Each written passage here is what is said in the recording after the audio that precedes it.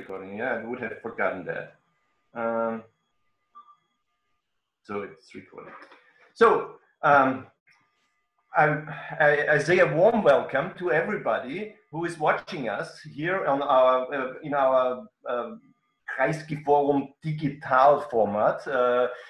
This we started because of the Corona crisis. You know, everybody or many of you on your computers who are watching us, or people who are watching us on Facebook Live, they know, most of them, that the Kreisky Forum is a place, a think tank in Vienna, in the former living house of the Prime Minister Bruno Kreisky. And usually we do our rallies or our political discussions there. But because of the Corona crisis, this isn't possible to talk in front of an audience of 100 or 200 people in our house. So we also had to think about what we can do in on other ways and digital ways. And so we have this Zoom meetings and Zoom discussions with interesting guests from everywhere in the world. And today I'm very glad to say a warm welcome to our friend, we have to say, Joakim Palme. He's now in Stockholm, and it's wonderful to have you as our guest on this virtual basis today in the evening. Thank you very much, Robert. I'm very happy that I could join you this way and this new format. It's fine to talk to you again. I think it's some years ago, many years ago, some 5 or 6 years that we met. That's the last time that we met, and we are hoping that we will see you physically in reality again, maybe next year or in half a year. But now we have to do that on this online basis. Joakim Palme, for you who don't know him, Joakim Palme is born in 1958. He's a political scientist and also a sociologist. He is professor for politics at the University of Uppsala. He's also the CEO of the Institute for Future Studies, and he has strong expertises on labor markets and also especially welfare policy. He was head of the Swedish Welfare Commission, and he has strong ties to the Kreisky Forum. And an important reason is family reasons. Joakim Palme is the eldest son of the Swedish Prime Minister Olof Palme, who was assassinated in 1986. And as many of you know, Olof Palme was a very close friend of Bruno Kreisky and also of Willy Brandt, and for that reasons, Joakim also was, as a kid in Austria, doing the holidays here with the Kreiskys, with the younger Kreisky, Peter Kreisky, our friend, who died 10 years ago already. It's that Peter passed away. And they went for skiing with Hannes Androsch, you told me, as a kid. So Joakim has strong ties to our house and our place where we now are not, but we are only virtually there. So again, welcome, Joakim. And now I would want to put forward very simple the first question. As you know, the Swedish model was globally discussed, also in this emotional way, because many people said, oh, we should follow the Swedish path, and the others said, no, we should not follow the Swedish path. But many people don't have too much information about what was the Swedish path. How would you describe it? How would you estimate it? And what is your personal opinion about the Swedish path in the pandemics? Unfortunately, there's no very simple answer to that question. Fortunately. So, if you allow me to just mention that there are in fact many both particularities and also similarities. I think what has been different is that Sweden has not gone for a lockdown strategy. So we have kept schools, both primary schools, kindergartens, and secondary school, partly open. For the younger, fully open. We have not implemented very strict legal regulation on how people move about in society. But I should emphasize that also Sweden has imposed restrictions on how many people that can gather on one occasion, and the limit is 50. And that, of course, is a, I mean, important also restriction in a democratic society, and sort of is restricting the, I mean, fundamental democratic right to assemble publicly.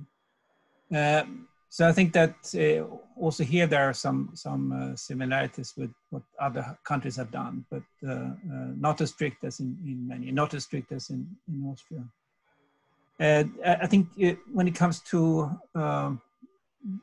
the decision making, there are also some particularities in the sense that the role of the public health agency has been very important. And I think this is really not a surprise, because Sweden has, the state structure is built on very small ministries and then independent public agencies with, of course, instructions from the government, and they're ruled by law, but they have a greater independence than what you see in many other European countries, maybe with the exception of Finland.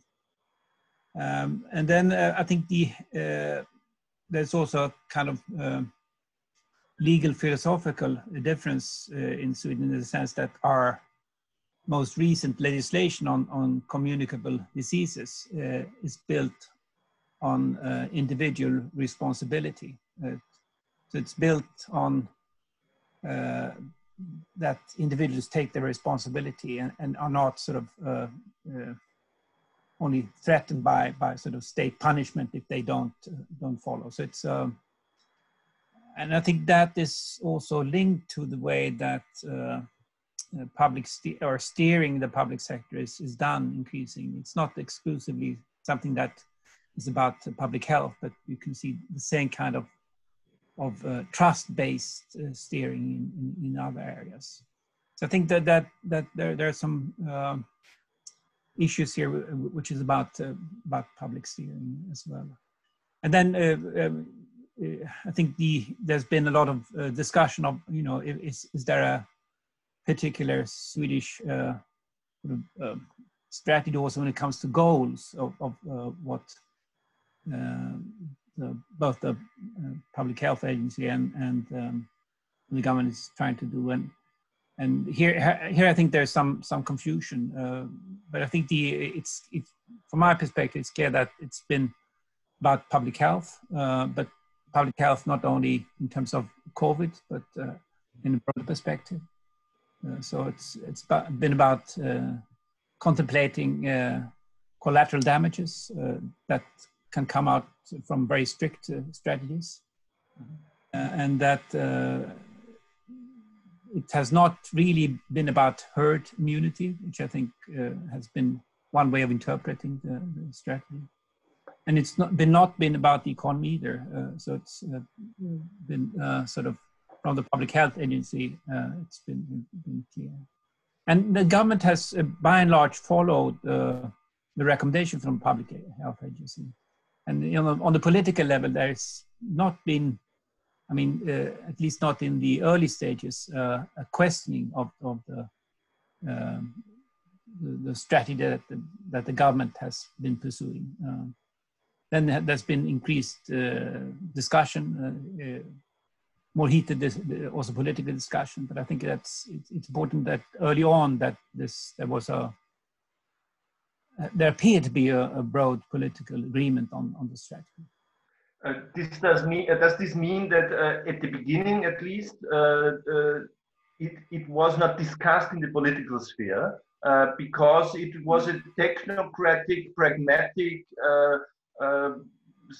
public service decided strategy which is not part of the political controversy?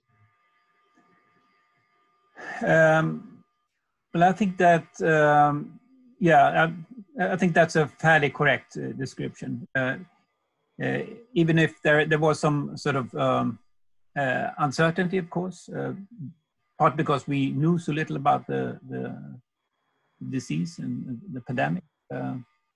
But then there were sort of kind of the government invited all political parties to discuss and so there was a political forum created by the government. So I think that there was a political decision to follow. So it's not that they had to follow the instructions from the public health agency, but there was a conscious political decision to do that. If you have now to judge the last, let's say, 3 months, now we have in Sweden, I looked for the figures today, 70,000 cases of COVID-19 and a fatality of 5,300. This is a high figure, a lot of casualties. Yes. On the one hand, on the other hand, you talked about collateral damages that maybe didn't occur. If you try to balance that now, given also the situation that in May Sweden had the highest per capita casualties of the world, do you think it was a failure, or is not so sure if this was a mistake or failure, this strategy? I think it's been a failure clearly in terms of casualties, and clear failure in protecting the old, those who are really vulnerable to the disease in terms of losing their lives. But I think the story is of course much more complicated. I would say that, I mean, you said that Sweden has the highest per capita. I don't think that's actually true, but we have Sweden, Belgium, and a few other countries have very high figures. So the question is, could there have been other decisions made along the way which would have put Sweden on a sort of safer path, and without creating collateral damages and so on. But even contemplating on the potential of actually containing the spread of the disease, I think that is to me still an open question. I think that when we compare Sweden with Austria, with our Nordic neighbors, it's clear that the lockdown, not least in Austria, but also in the other Nordic countries, was successful. Taken, I don't know if it was entirely informed decision or if it was a bit of luck, but it was taken at the point when there was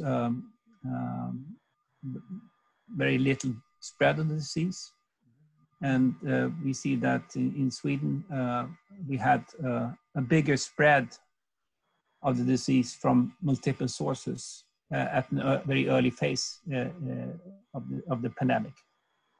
And when we look at the spread of the disease in Sweden, it's also clear that there's a huge local variation, as we see in Italy.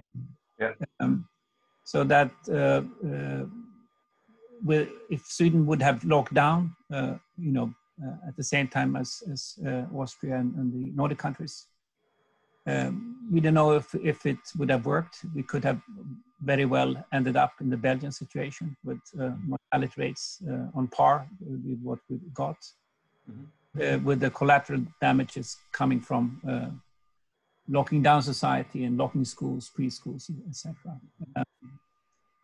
And then there's also, I mean, another issue around the long-term development, and because the disease is still there. Yes. Yeah. And I think this is, I think, was guiding the Swedish decision makers, that they wanted to impose sustainable measures that could be sustained over a long period of time, calculating that it would take at least 1 year, possibly more, to come up with a reasonably effective vaccine, so that we would have to live with measures of trying to contain the disease and control the disease for a year. So I think this is some in the kinds of calculations that you have to engage in. So the brief answer is it's been a failure. The more difficult question is, could things have been done differently? And I think this has to be asked with a historical perspective. If we would have known exactly what we know today, I think it would have been much easier to do the right things. But given the information that we had early on this year, could we have, or should we have made other decisions? And I think that's very important thing to. Because also we have to, at the end, we have to can discuss it in 1 year, because also if you look at the figures, Sweden has 8 million people living in Sweden. It's just around the same like in Austria, and we have now 700 casualties, and you have 5,000 casualties. That's a lot of more. That's clear. On the other hand, it's not a totally catastrophe like we saw in Italy, and the Swedish healthcare system and medical system and the emergency and in intensive care systems. It worked. It was not in a shape like Italy. And on the other hand, we also now have to open up and stop the lockdown. And we see now already that it's a little bit difficult. That as we opened up and we went away from the lockdown, and now we have new clusters, and we have to deal with it in the next month. So the question would be also, can Sweden be not a model for the first 3 months, but can we learn something from Sweden to deal with the pandemic on a more sustainable way in the next month? I mean, I think that, the advantage that you have that made a reasonably successful lockdown in terms of reducing the number of casualties from COVID-19 is that you can use the experience and the increasing knowledge about the disease, because there have been a number of surprises and continues to be surprises about the nature of this virus and how it spreads. And I think that, Sweden has been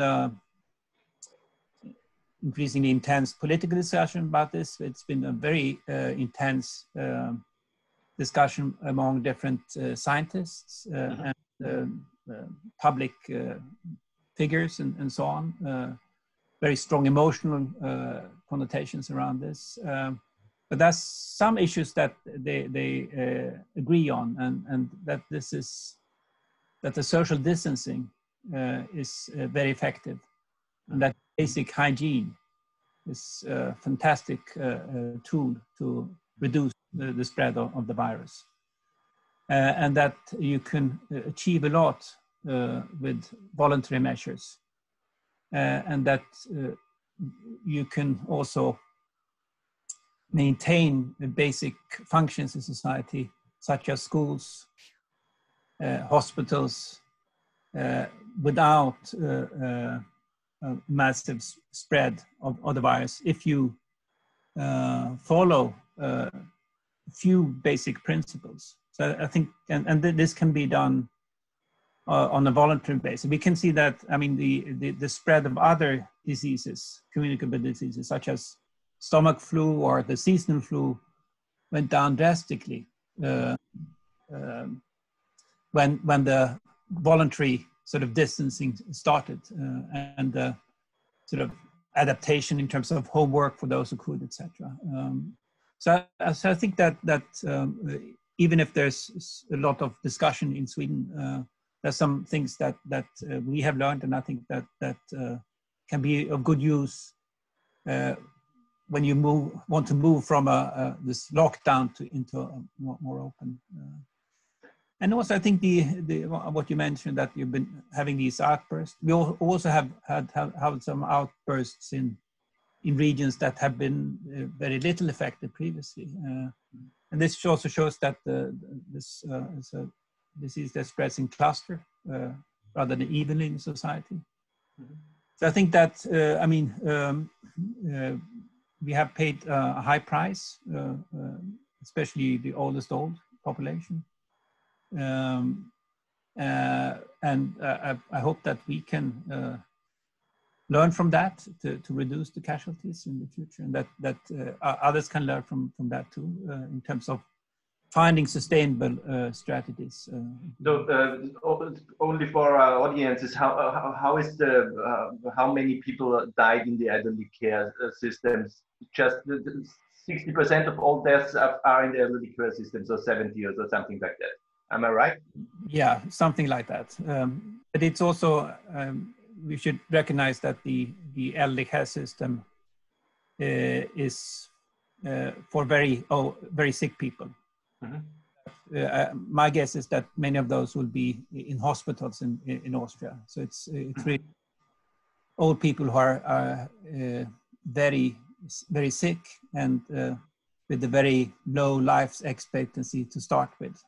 Mm-hmm. So I think that this should be recognized as well because all these country comparisons are made difficult by the fact that we are comparing elderly care systems that have a very different character. Yeah. But I mean, you also put your finger on what was successful, and maybe too much emphasis was paid to the intensity care. So we saw what's happening in Italy, tried to learn from that, and the sort of very important goal of the Public Health Agency and for policymakers as well was to not hit the ceiling of the intensity care system, and that was successful. So there was spare capacity all the way. Peaking, the situation was most difficult in April, and then it's been coming down slowly. Now it's continuing to slow. The number of intensity care persons are 150 now in the entire country, and casualties are also down to very low figures. So the discussion in actually everywhere in the world was totally emotional and also politicized, and the emotionality is maybe easy to understand because the people had fears and they didn't know, and we were facing a problem we could not judge. So this might be a main reason for that. But in many countries, it was primarily the left or the liberal left that was pro lockdown and shutdown, and the conservative right, or especially the far right, was for freedom, and we should not overestimate a flu or something like that. It's a debate like we had it in the US, like we had it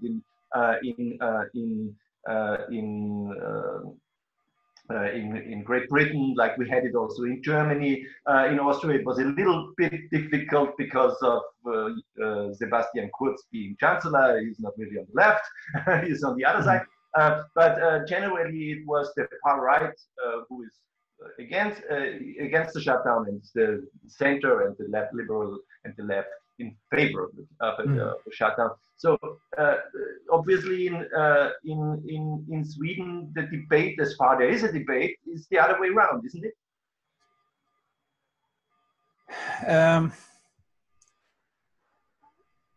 I think it's a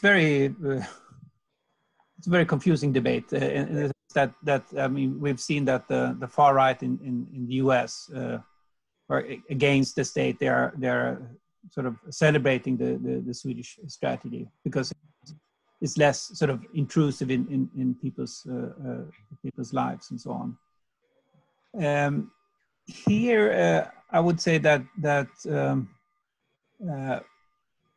some of the sort of strongest liberal voices in the political sphere, the chief editor of the biggest Swedish newspaper, early on was very strongly arguing for lockdown. We see that there's some also active politicians from the liberal parties, some of them being very strongly arguing for lockdown. So it's I think the Swedish strategy has sort of a slightly different political and sort of history, genealogy, if you want to speak in those terms. I think that it's been guided a lot by sort of epidemiologists, and that there has been a lot of agreement, not only among the Swedish leading epidemiologists, but also they've been sort of referring to their colleagues internationally, and I think the Swedish state epidemiologist he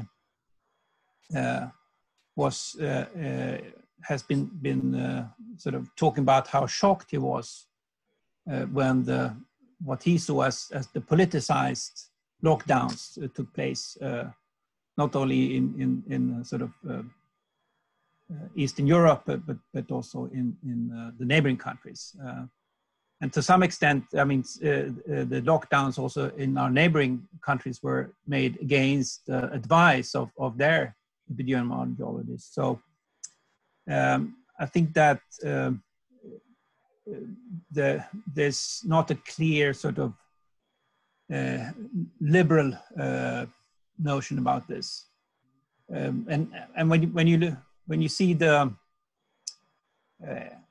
I think the medical profession has been very influential here, but also in the medical professions there are different schools of thoughts. So some of those who are sort of active in infectious disease research, virologists, have been strongly advocating lockdown. So there's been a very heated and emotional debate also in the medical profession. And from my perspective, I think that is deeply problematic, that they have not been able to stay away from their own emotions in terms of trying to create a science-based, scientific ground for policy advice and policy making. So I think the way that this disease has been politicized in not only in the political sphere but also in the medical sphere is deeply problematic. So we need actually, I think, to lower the emotional level and really to start to engage in a systematic analysis and evaluation. Very difficult job, but I think it's very important, not only for the continued combat of this disease, but because there will be another virus, another pandemic, not next year, but in 5 or 10 years, and maybe.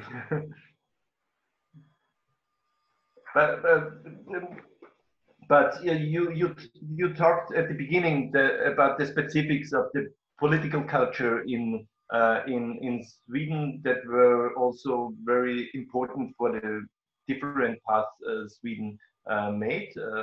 You talked about the trust of the people, and you talked about this value that people decide for themselves and not only commanded, and also this very important element of the Swedish political culture of consensus. After three months, where maybe a lot of people think it was a failure, is this still intact, or is there maybe a problem of the Swedish civil consensus now, or is this still intact? Well, I would like to question your interpretation of the Swedish political consensus. I would say that I mean there's been a lot of controversy in Swedish politics. The left-right divide has been very strong, very polarized. Also, I mean, we have a very organized labor market,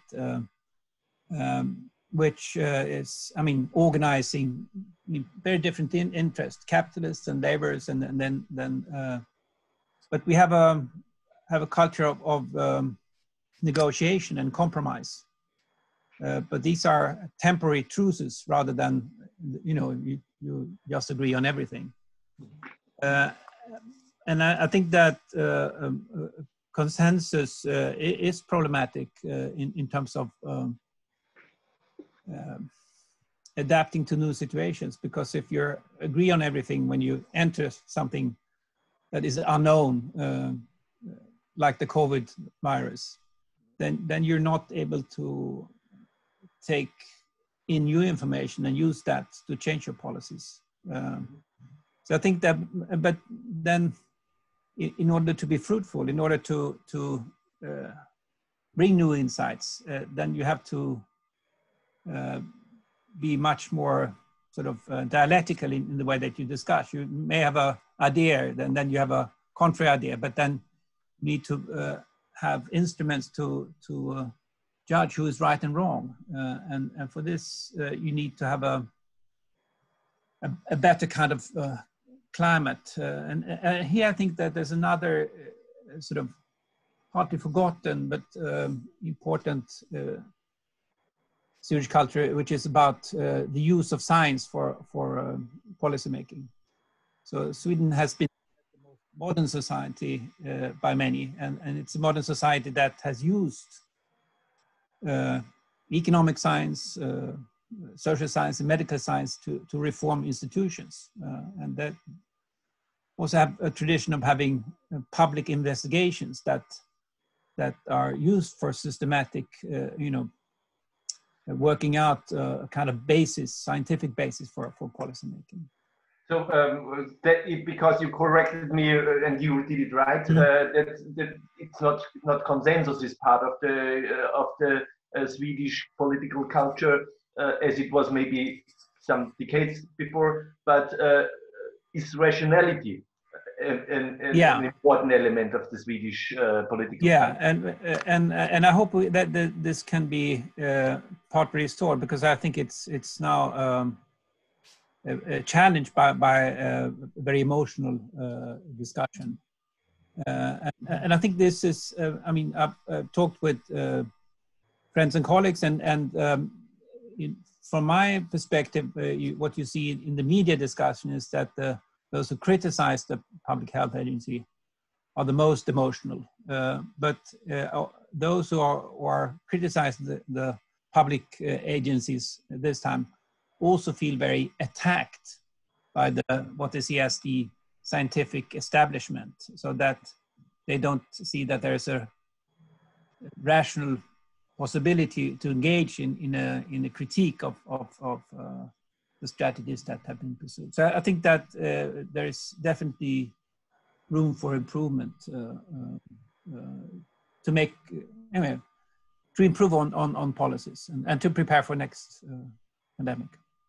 Now I want to say something to our audience, because we are doing this question and answer thing now, but you have the possibility also to involve in the discussion, let's say in the last 20 or 15 minutes. And so my colleague, Nathalie Luftensteiner, has the possibility to give you, after in some minutes, the possibility to speak here also in our Zoom meeting. And to everybody who is following us on Twitter, on Facebook Live, you can interact the comments, with the Kommentarfunktion, comments function. So maybe we find some possibility to involve these questions too. Hopefully Natalie, who can hear me now, can do also that, because it's a little bit difficult for me to switch the screens and discuss with Joakim here, and at the same time reading the notes. Just two last questions from my side, and then you have the possibility to involve as an audience. The last question would be the other topic, because many people here who were in favor of the Swedish model and said, okay, we should follow this path, did it because they also thought it wouldn't have that economic bad results like a full shutdown like we have. So if you look now on the Swedish situation, as a domestic demand also dropped, and also as a very highly in the international global market involved country, also the foreign demand dropped, and we all have the supply side elements of the crisis. Do you think that the different paths in Sweden had any influence on the economic performance, or is this more or less everywhere the same because we are in a global economic crisis? I mean, I think it's clear that Sweden has been hit because of our strong export dependency, and the big Swedish export firms have been severely hit. But I think that is, I mean, something that policymakers can, not influence. This is decided a lot on the global level. Also, the big export firms are strong and can weather a storm if it's not too long. Maybe with the exception of airline companies and so on. But I think the greatest uncertainty is with the small firms, the restaurants, and of course we have not had a lockdown, but we have had a massive change in people's behavior because of the recommendations and because of people's fears, and so for the sort of entire small business domestic demand sector, it's been very tough, and we see also that what's usually happening during an economic crisis is hitting young people hard, and also immigrants, those who are the newcomers to society with these strong foothold on the labor market. So we have now unemployment around 10%, and this is now being, the government is responding to this, and with the kind of supply side measures that you mentioned, to secure, have a wage insurance policy to protect both big and small firms. But I think the question is, how fast can we pick up the domestic demand, and because otherwise there's been a massive destructive force coming from this. And I do think that because shops have been able to be open, so they've not been forbidden to happen. There's been some activity, but it's no doubt that they've been severely affected as well. I think they would have been more severely affected, but it's clear that there's an economic crisis also in Sweden. Beyond the usual Keynesian stabilizing domestic demand policies, did the government did any other things like protecting the businesses? They are in our countries, actually in Austria and Germany, the businesses were in fact on life-saving emergency measures 2.5 months, and now it's becoming a little bit more business still or again, but now it's more or less the same like in your country. Yeah, I mean, I think it's clear that the government has been spending a lot of money, but partly it's been in that they have, been giving money for free for a while, but so firms that don't have to pay their tax until later. They can get credit on a number of payments. Have been reductions of rents, etc., etc. And for some, it's been enough for some, but there's also a lot of critique that it's not been enough for many firms to survive, especially restaurants and small businesses with depending on the constant cash flow and so on. So when you look at go to a shopping center or to a local shopping center, you see that opening hours have been changed. Some are just closed, and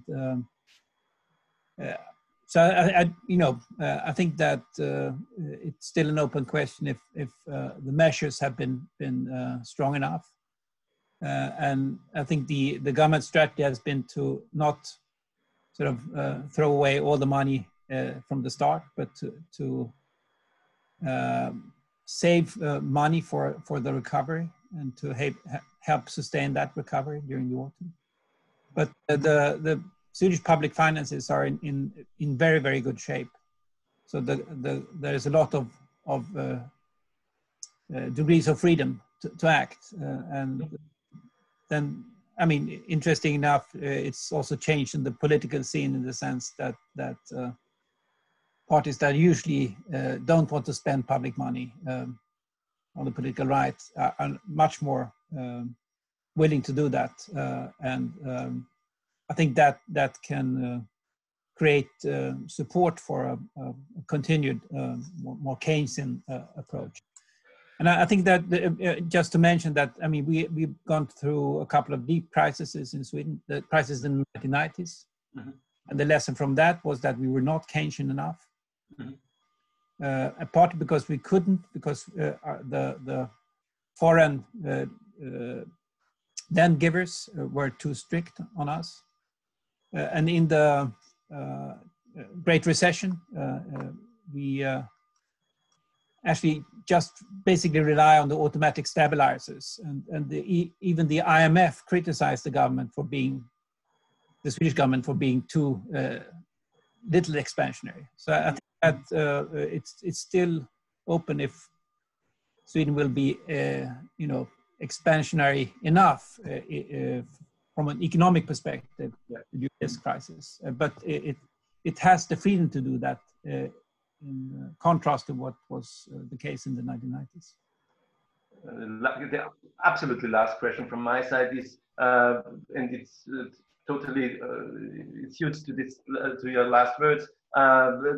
There's this discussion now about the European recoupment fund on the European level, and you have a social democratic-led government with Greens, Red-Green alliance. But your government and your prime minister is together with the Austrians, with Kurz, with Danish, or the Danish are out now, but with the Netherlands, with the prime minister from Netherlands, they were the four who were against,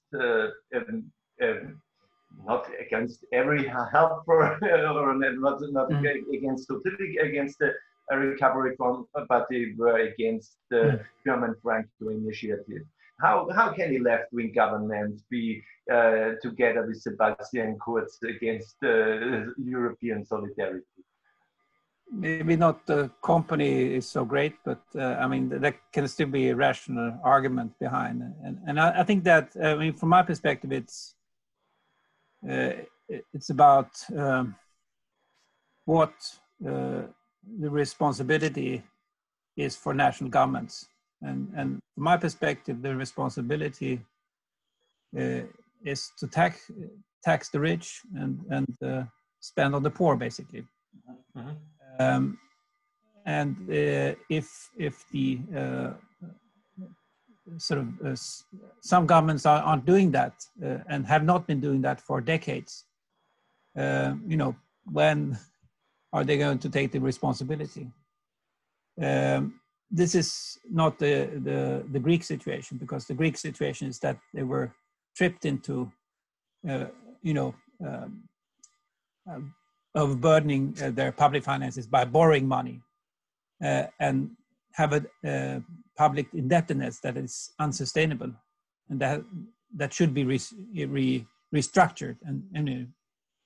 And this is what the IMF and World Bank are agreeing on. It's only the Germans that don't agree on that. And I think that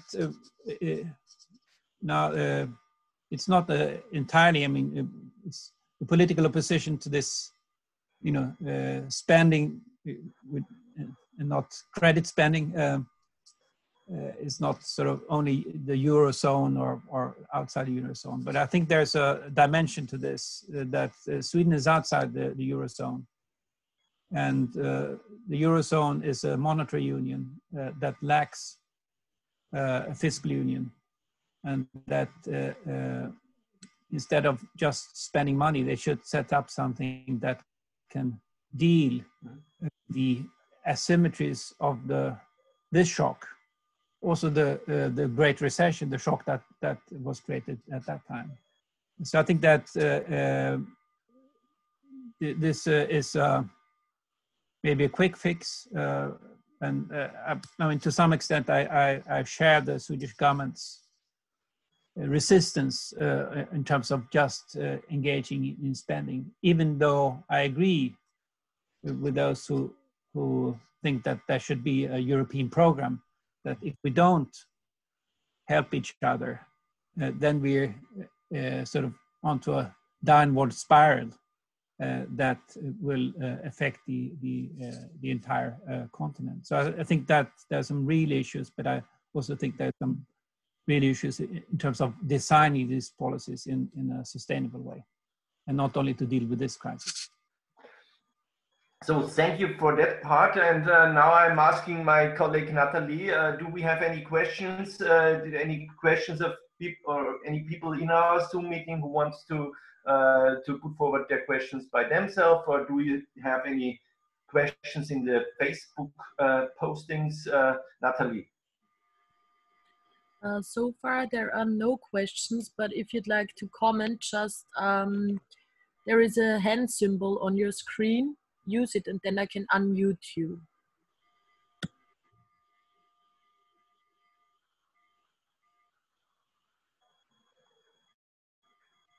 Nobody wants to put forward a question. We have a comment here. I didn't read it. Did you read it, Natalie? On Facebook? No, here in the Zoom meeting. It's a longer comment, so I cannot fix the question on it. I read it. Sweden has a very high medical standards, a very low density of population, and Stockholm, the only major city reaching 1 million of population. All these factors would make us expect a very low rate of fatalities in Sweden, but Sweden has more deaths calculated on population rate than most countries we call catastrophic. How can you call it collateral death, even if 60% of fatalities were aged that, to your opinion, can be allowed to die? What about 40%? This would be 2,200 fatalities of younger persons. This is still a very high number of fatalities. Why did Sweden never try to correct the mistakes done? So the question is, there are high fatalities rate also within youngers, or not totally elder people, and why did Sweden not correct this mistake? I think that when you look at the younger cohorts, I mean, up to the age of 30, there are, I think, a handful maximum. And this is what you get also with an ordinary flu. And this is the case even if we've had schools for up to 16-year-olds open, and we have not seen higher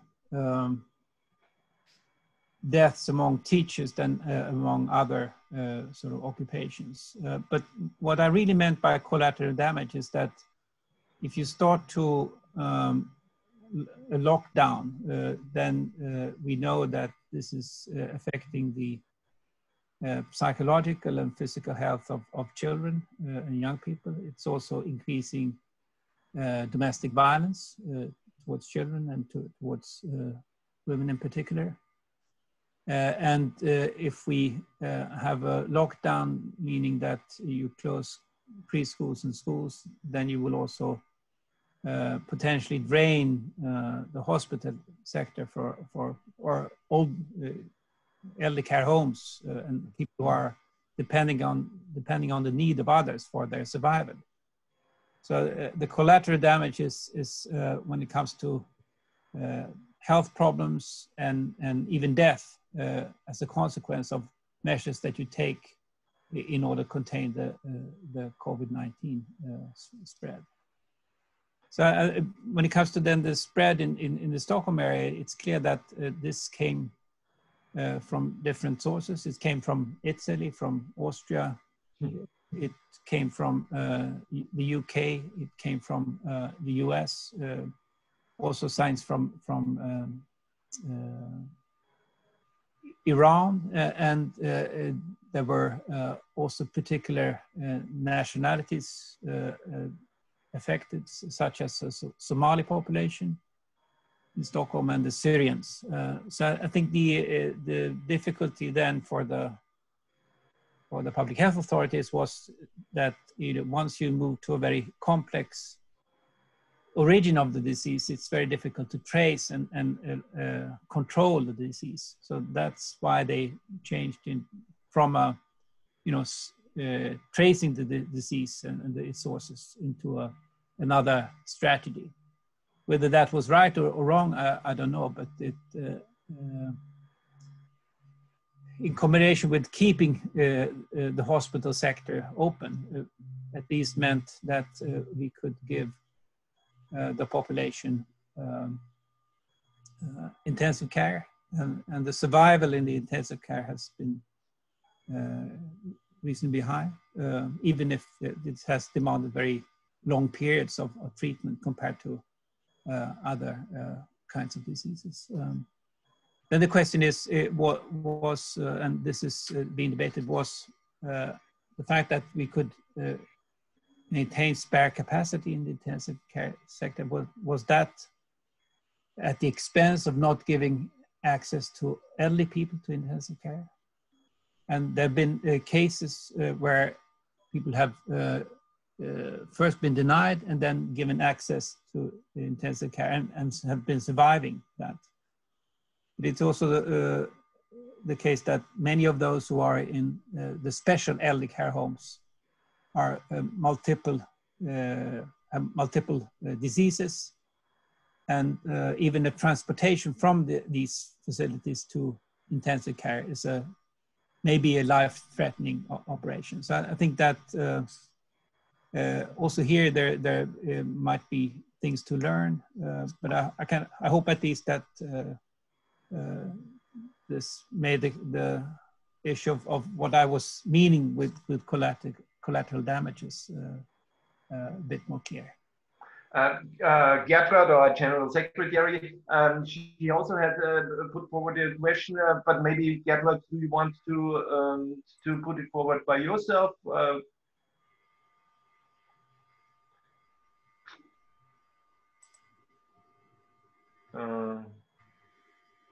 Nathalie, I think we just read it out loud. Okay, are you doing it? Yes, she has a question which regards the pandemic as a consequence of the dark side of the globalization and a certain deglobalization and back to the nation state.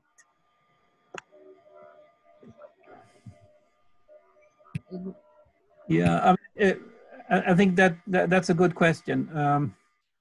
And of course, we've had these pandemics for a very, very long time, very well before the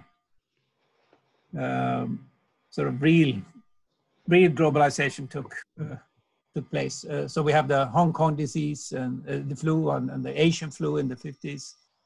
And we have the Spanish flu, and that's 100 years ago. And we had the plague. I think it's clear that these diseases travel, but they have traveled for 1,000 years, and they will continue to travel. And I think some of the reactions of blocking borders have, the epidemiologists mostly agree that these measures are ineffective. But it also depends on what kind of disease it is. The COVID seemed to be spreading when you have very close contact to people, mostly. And it's not like measles, which is spreading much more easily. And then it's, the real difficulties is when you sort of get in, not when you travel to somewhere else, but when you come home from abroad and bring in disease. But I think that it's also clear that it's an issue of the origin of these virus explosions are in Asia, where the animals and people live very close together. When you get these transmissions of things that communicate first from animals to humans and then between humans, and that this is perhaps something that we need to deal with global political measure jointly with China, the other countries in Asia. So in that sense, I think that the sort of global spread is inevitable, and I can only hope that we can collaborate jointly instead of imagine that we can lock ourselves in. This may be possible, at least for some time, with islands, but even they need to really have a long-term strategy to deal with the spread of this and other viruses. Thank you, Joakim. I think these were all the 2 questions we had now in this chat here, and obviously we didn't have any more in Facebook Live. Thank you for, and now it's exactly 1 hour, and this was our plan to talk for 1 hour about the Swedish model, about the Swedish dilemmas, about our projections, about what's happening in Sweden, and also about the economic situation at the end. Thank you very much for this conversation, Joakim. It was a pleasure again, and I'm sure we will meet very soon physically. I hope so. Yeah. Yeah. If you allow Swedes coming to Austria again, we have some travel restrictions today, but I hope that will change in the future. Yes, yeah, for sure. People from Sweden cannot even come into the country in the moment. Yes, for right. Sure. But this will change, I'm sure, in the next half year. And in half year, I think half a year we have the 110th birthday of Bruno Kreisky, I think, or something like that. Yeah. So maybe there are some occasions which are very good to meet again in the Bruno Kreisky Forum. And have a good summer until that, and stay healthy. You too. Thank you, Joakim. Thank you, Robert. Thank you. Have a nice time. Bye. Bye-bye.